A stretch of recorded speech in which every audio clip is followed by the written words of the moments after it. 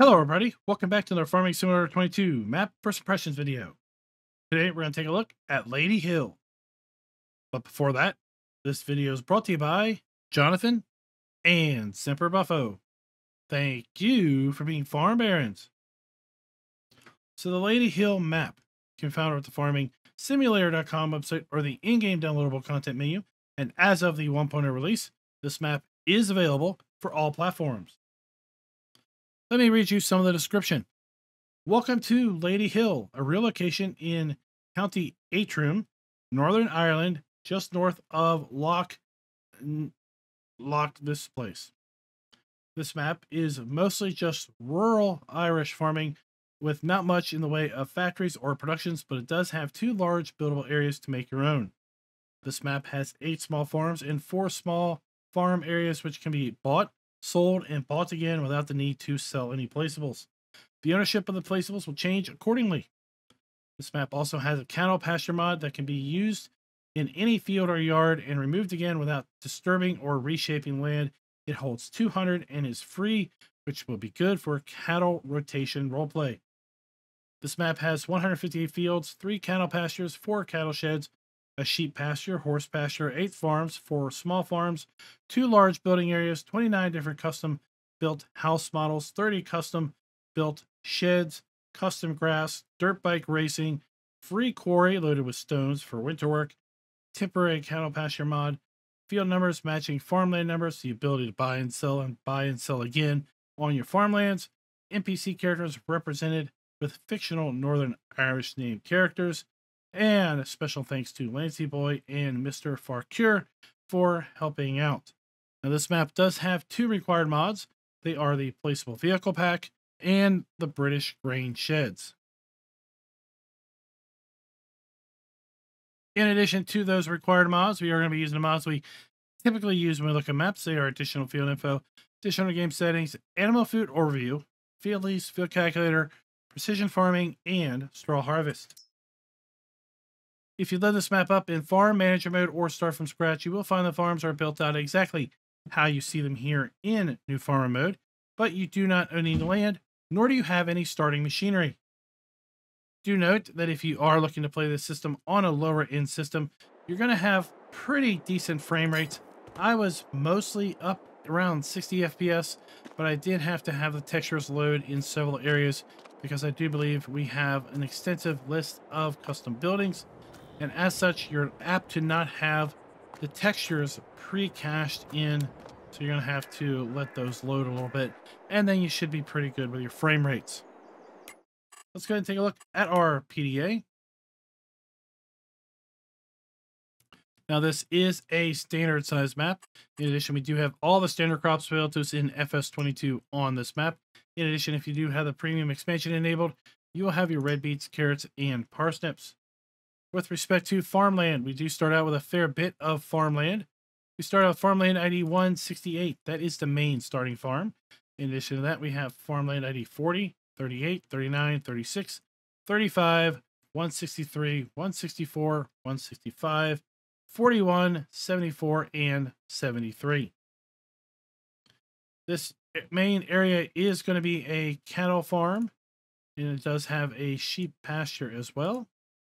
So we have 3 cattle pastures and a sheep pasture here at the main farm. Now, the description said there are 8 farms plus 4 small farms. I didn't have any luck finding the small farms earlier, but I do believe I have identified all 8 of the main or normal farms. And I did test the ability to sell those, and I was able to sell all of those areas without having to sell placeables, which is a nice concept. We have a cow farm at farmland ID 170. That is going to be located right there. We can buy that for $863,000. We have a horse farm located at farmland ID 167, or horse pasture. That can be bought for $4,500. We're going to have a cow farm at farmland ID 169. That's going to be buyable for $500,000. Then we have a cow pasture at farmland ID 166. Now, I believe it's possible farmland ID 177 is one of those small farms that was mentioned earlier. We have an arable farm at farmland ID 172, as well as at farmland ID 172, or so 173 and 172, which is located right there. We have a cow farm located at farmland ID 175. It's going to be located over here to the east. That can be bought for $853,000. And we have an arable farm that's going to be located at farmland ID 174. That is located right here for $166,000. Now, the description mentioned that the fields matched up the farmland, so let's go ahead and look at that. Here we have all of the farmlands available to us on this map. We can take a look here and see how large the farmlands are. If the farmlands include any field or fields, what is included? Then lastly, how much is that farmland going to cost us?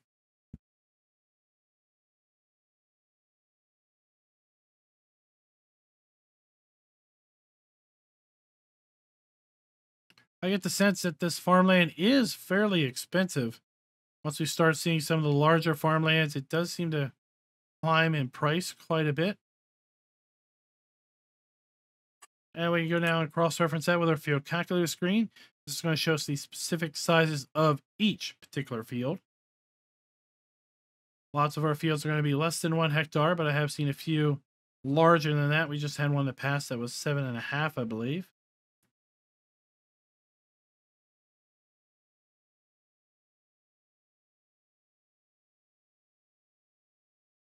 Now, this map is making use of the French soil map, and the French soil map is also the default soil map for the precision farming mod. So let's go ahead and see how that looks on these fields. Just to the south of the main starting farm, we do have a swath of silty clay, and to the east and west of the main starting farm, we're going to have areas of loamy sand and sandy loam. If we take a look at our crop counter, we do have a custom crop counter on this map, and do note that we don't have growth schedules or harvest schedules for sugarcane or cotton. So if you do play with growth calendar enabled, you're not going to be able to plant or harvest sugarcane or cotton. But if you do turn off the growth calendar, you will be able to put those crops down. With respect to our prices screen, we do indeed have the ability to sell all of our base game crops. We also have the ability to sell all of our eggs, wool, and milk, and our silage, hay, straw, and grass. With respect to productions, though, the story is a little different because we do not have the ability to sell clothing. In fact, that's the only thing with respect to base game items that we just can't do. We do not have the ability to buy bulk lime, but we do have places to sell lime. And we also have the ability of getting rid of our stones if we play with stones enabled. With respect to the farm production pack, we do not have the ability to sell any of our washed root crops. We also do not have the ability to sell any of the platinum expansion production items. We do, of course, have the ability to sell our premium expansion production items. And if you are playing with pumps and hoses, you will have the ability of getting rid of your separated manure. And those playing with straw harvest will also have the ability of getting rid of your hay and straw pellets. As far as our starting machinery goes, it's all owned, none of it is leased, and while some things are fairly well maintained, some things do have a fair number of hours on them, which does mean that they're not going to have a whole lot of resale value. With respect to our animal areas, you can see we have 3 cow pastures and a sheep pasture on the main farm. We do have contracts available on this map, and we do not own production chains at the start.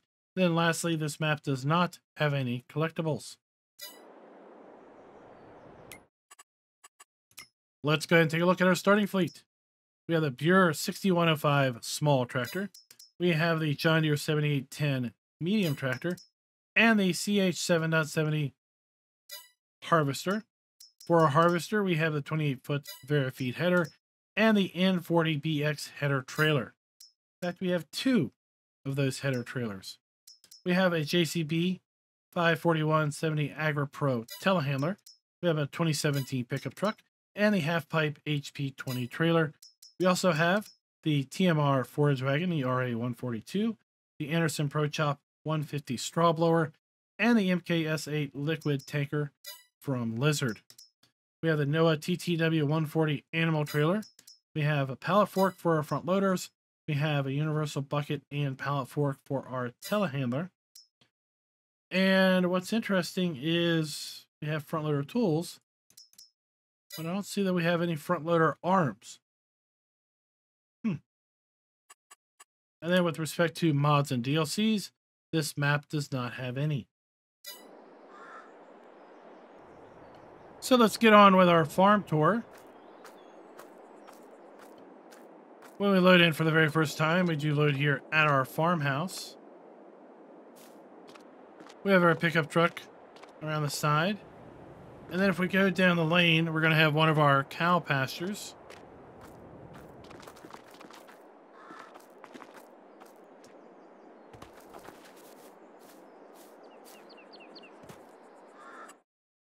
We're going to be able to put 200 cows in here. And we have our food trough. We have our milk point right there. Let's make our way back up into the farm. Now this lane is going to make it a little difficult for wide things like a harvester to get through here, so you got to be a little cautious.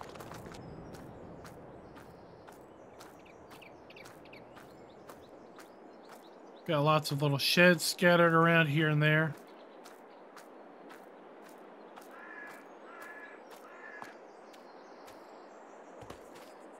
So we have a slurry point. We have our food trough. We have our animal trailer. Then we're going to be able to put another 200 cows in here.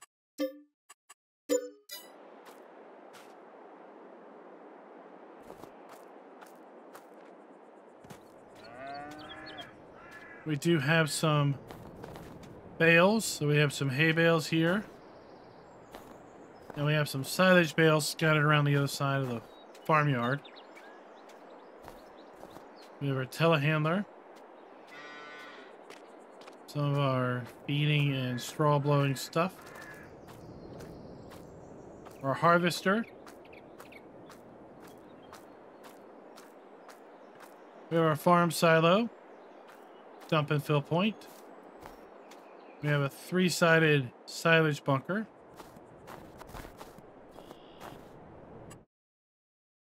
Another 200 cows here. With our milk and food trough. Here you can see those silage bales that we start out with.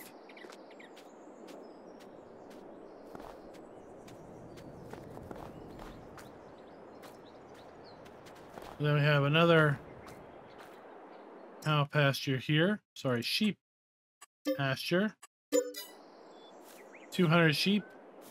Then we have our wool point, our food, and water this time for our sheep.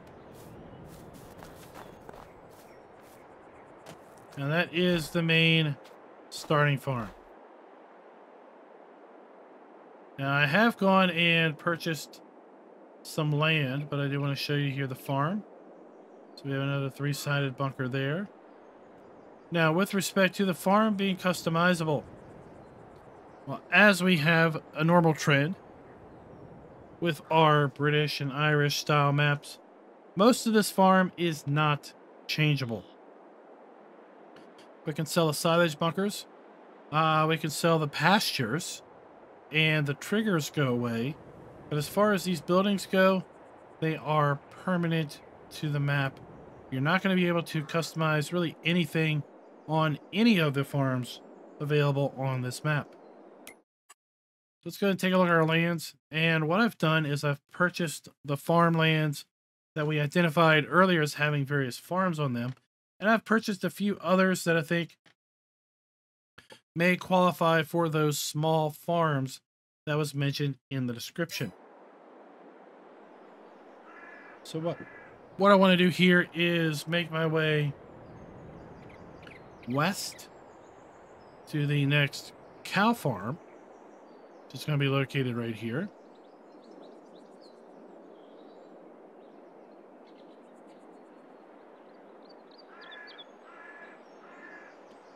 We have our cow delivery point. 200 cows for here. We have our slurry. We have our milk. We have a 3-sided silage bunker.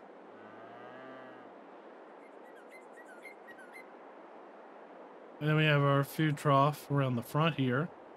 And of course our straw trigger inside.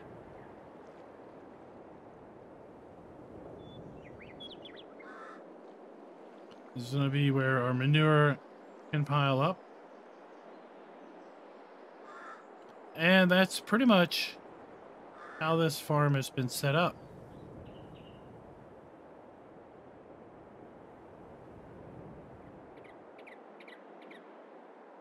Let's make our way to the south.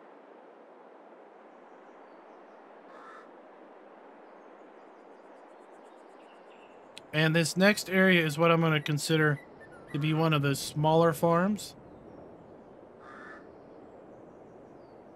It's going to be a kind of a deco farmhouse and then a couple sheds, kind of rundown sheds here for this farm.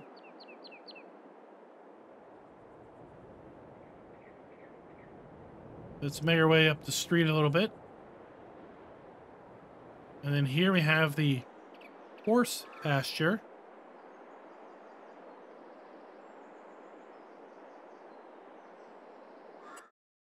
Five horses in here with a food trough.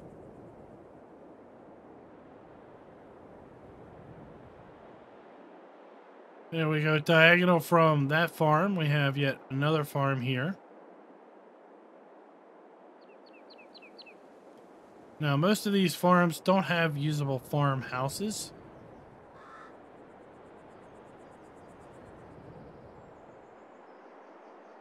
So when we get back to this area, we're going to have our farm silo with a dump and fill trigger here. Interesting design. You're going to have to back into that to both unload and fill.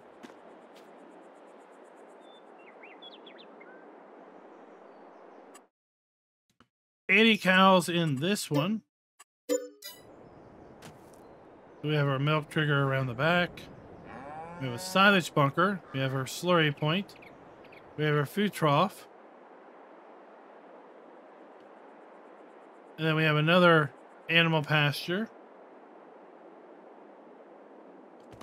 It's another cow pasture for 200 cows again. And we have our food trough and a milk trigger.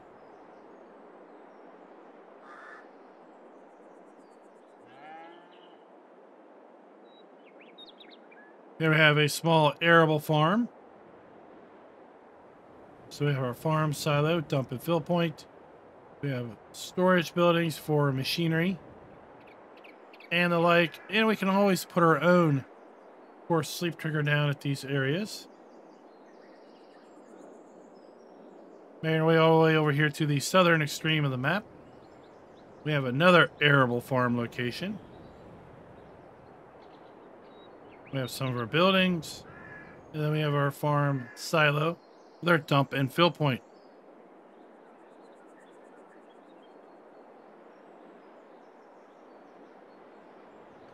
Let's continue to make our way around the southern edge of the map here.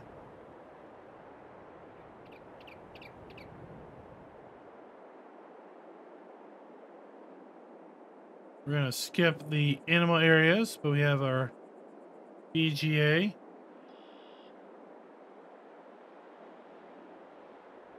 We can see from the land, we've got some nice rolling hills here. Fairly gentle, shouldn't be too terribly difficult with respect to your machinery.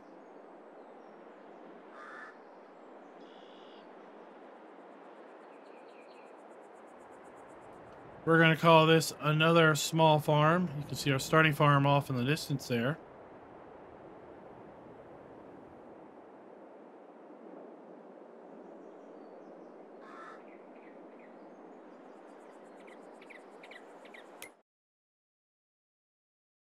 Actually, let's check the map, because this says it's the vehicle shop.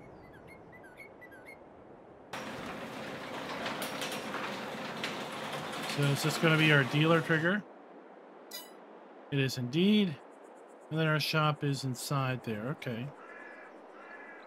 We'll come back to that area.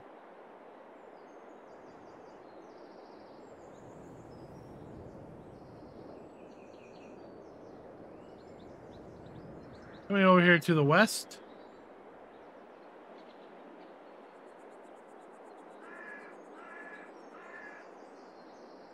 Got a few small farms over here.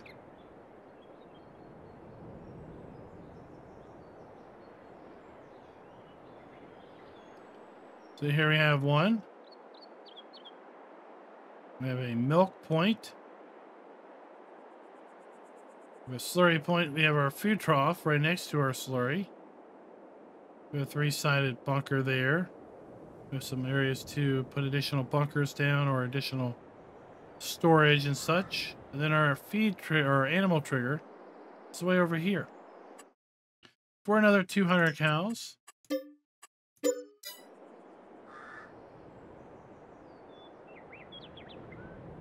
Diagonal across the street, we have another small farm. This one with a silo.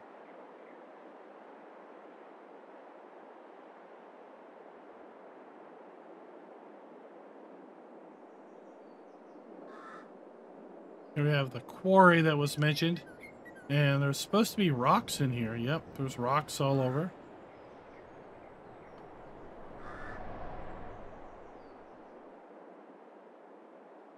So if you're looking for something to do, well, you don't have anything better to do, well, there you go. Here we have another small farm. We're here by field 68. There's no real silo triggers or anything there. It's just some sheds.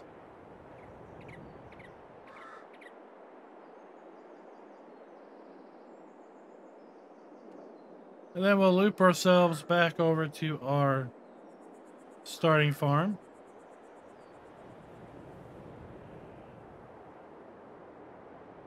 Now, with respect to our scoring metrics, we're going to give the map a full point with respect to production being built in or areas set aside for such, because we do have 3 productions built into the map. We have a BGA, a dairy, and a sawmill, so a full point there. We also have some placeable sites where we can place additional things down, should we so wish. With respect to the ability to sell all of our basic crops, animal outputs, and productions. Well, here we're going to falter a little bit because we just, for whatever reason, do not have the ability to sell our clothes. While we don't necessarily have a tailor, it is something that I would like to have seen added. Let's go ahead and kind of go counterclockwise this time around the map. So back up where we came. This could also be a small farm because it has that one machine shed.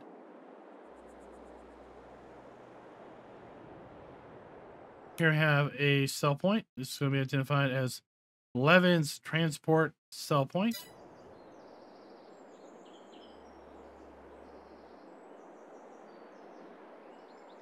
With respect to the farms being customizable, well, sadly, they're really not customizable and probably not customizable by design. So if that really doesn't bother you, then you don't have to really worry about the fact that it's not going to score very well. But if you do want to customize things, then it's going to be a very important thing to know about. So we're going to give the map 1/4 of a point. Here we have the horse riding and club sell point.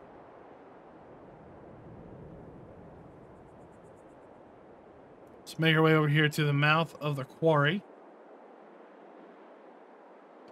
Buildings where probably are using the new texturing technique. I feel like we have a mix of buildings that are and are not. So as such, I feel like we're going to basically give the map a 1/2 point with respect to that.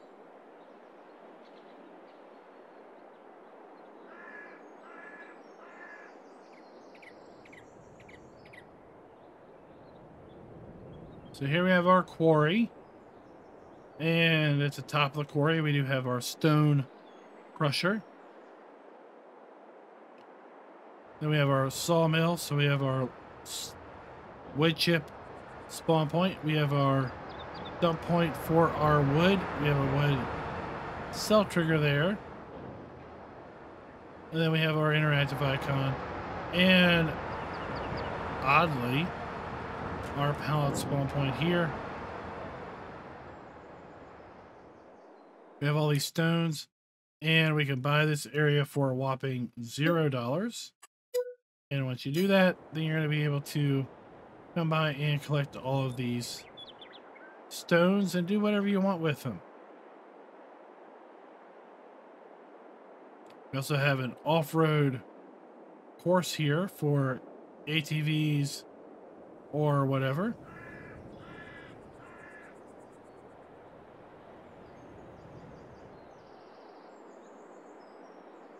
This will be interesting with respect to the motorbikes that are coming in FS25, right?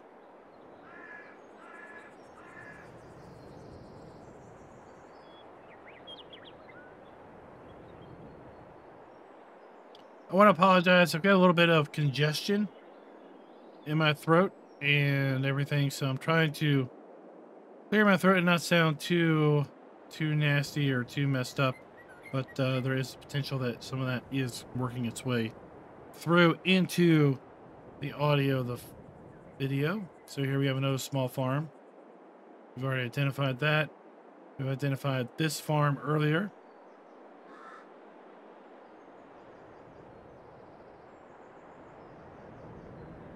Let's loop back over here to kind of the center of the map, just south of field 73.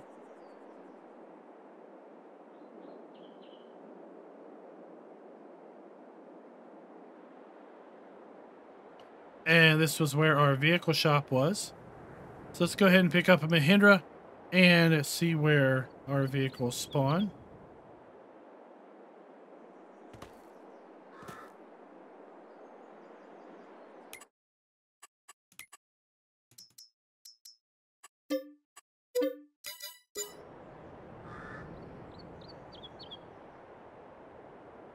So they spawn over here to the side of the workshop building.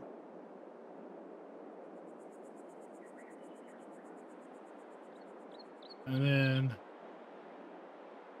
pretty narrow lane to get out of the workshop or in the shop. So just be a little cautious there.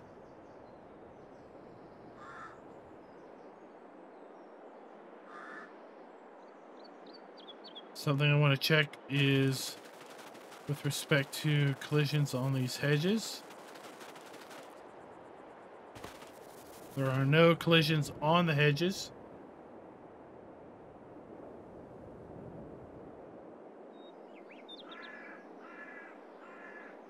Back to our BGA, we have our digester.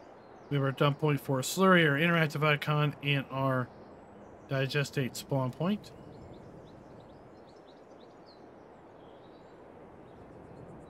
We have our animal dealer right here.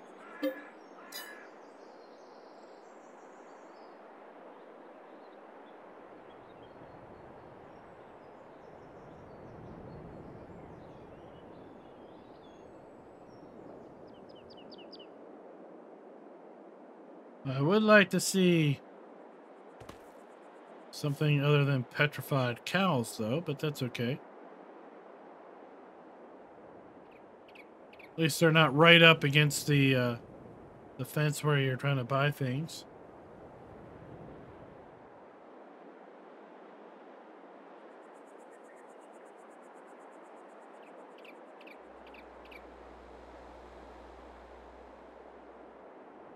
And we're almost done taking a look at the points of interest.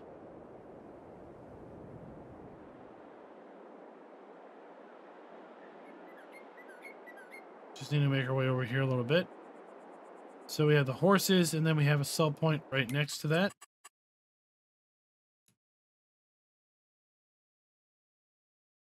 That's going to be the McKinney distribution sell point. And then our dairy is going to be down here to the south.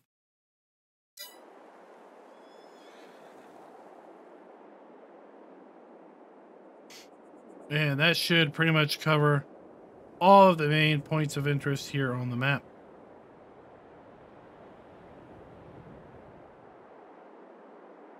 And the map boundary was a little weird over there. But at any rate, we have our interactive icon, we have our dump point, and then we have our pallet spawn point.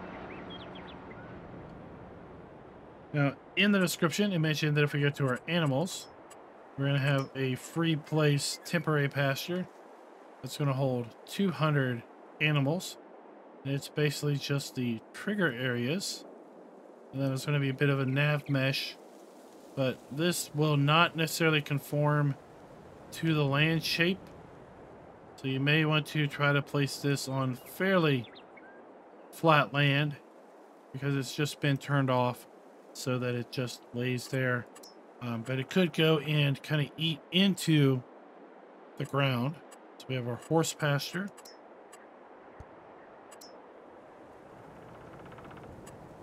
We have another free place sheep pasture. As far as our ground textures go, we have a fair bit of ground textures available to us. Fairly standard plants and trees.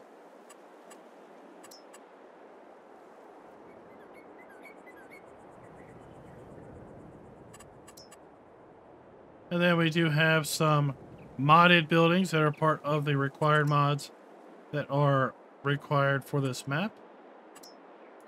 A couple silos and our bunker here as well.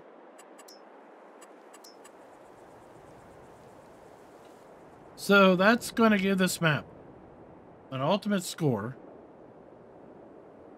Did we talk about